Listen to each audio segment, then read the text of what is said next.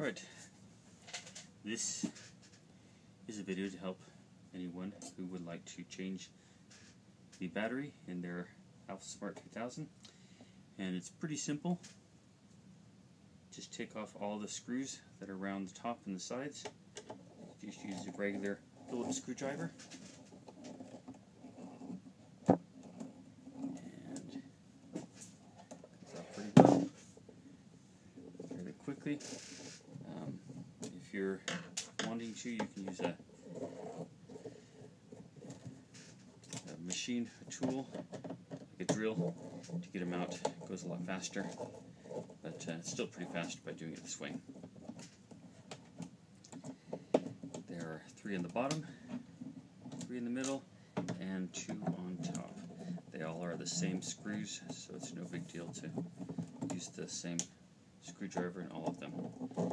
When you do it, just make sure that you are pushing down as you do it, especially if you're using a drill. Just push down moderately well, and you won't strip any of the screws. Getting at a stripped screw is difficult and can be pretty discouraging when you're doing it. So, getting to the top 2 as well, and these ones are harder to pick out, so I hold the brace of it together and then those drop out. But if they don't, then I just open it up anyway. Okay, it's best to open this up when you turn it over. There, one fell out. Okay, best to leave this right side up as you're doing it, and as you do, you see that it has the keyboard, everything. Here's the rechargeable battery right here that you'll need to take out. Now on the left hand side right here there is a connection, and I usually take a screwdriver and just pull a little bit like that. It comes right out. Okay, and once you do that, you can take this and pull it straight out.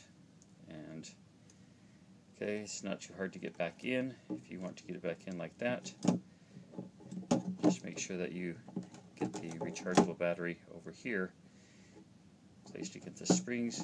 Put that in. Once you've done that, then you can take this small part right here, okay, and slip it in. The notch will be on the top. If you can't see it right there, it's a little notch that goes on top, and it push right in. And then that's all. Put this back on and turn it over and put all the screws back in. If you would like to change out the battery's right here. You see that coin battery, and for that one I might take a small screwdriver and just push it out like this. Keep pushing until it comes out, and then you can put another CR2032 battery there, and take another one and put it right inside there. These batteries last several years. I've had them last as long as 10 years, some of the ones I've taken apart. So that's pretty much it in taking apart this Alphasmart 3000 and putting a new battery in. Now if you have a rechargeable battery and you want to take it out completely, you can do that, and then you take out, of course, unplug this, unthread it, take it out, and then you can put 3 AA batteries in there after you put it together.